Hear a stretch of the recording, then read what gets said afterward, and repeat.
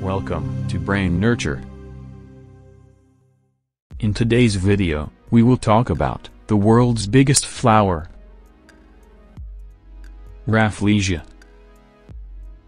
It was discovered by a British botanist named Joseph Arnold during his 1818 expedition on the Indonesian island of Sumatra.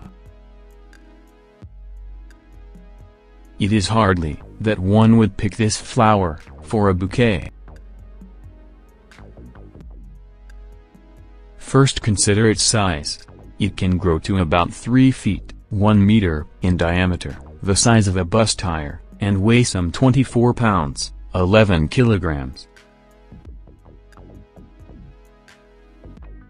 The flower has 5 pinkish-brown fleshy petals covered with pale wart-like spots.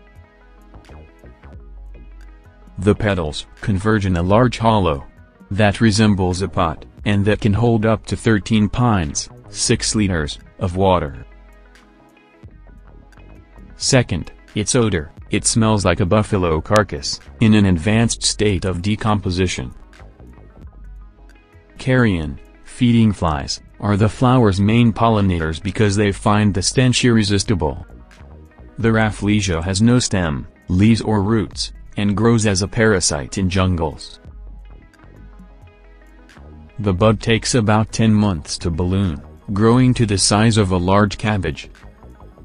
Then, in a several hours process, the fleshy lobes unfold, revealing their full glory. The blooming process is very interesting and amazing. These flowers live shortly.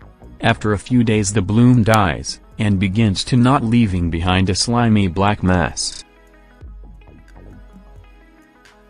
The Rafflesia is rare and endangered.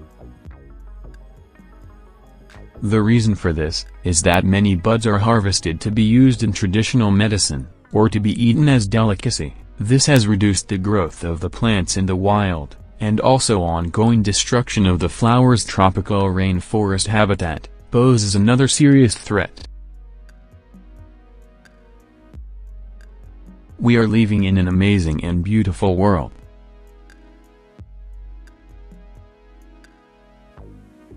Please let us participate in protecting the Mother Nature. Make sure to subscribe now. Also remember to hit the bell and turn on the notification so you can be notified for all future videos. Thank you for watching.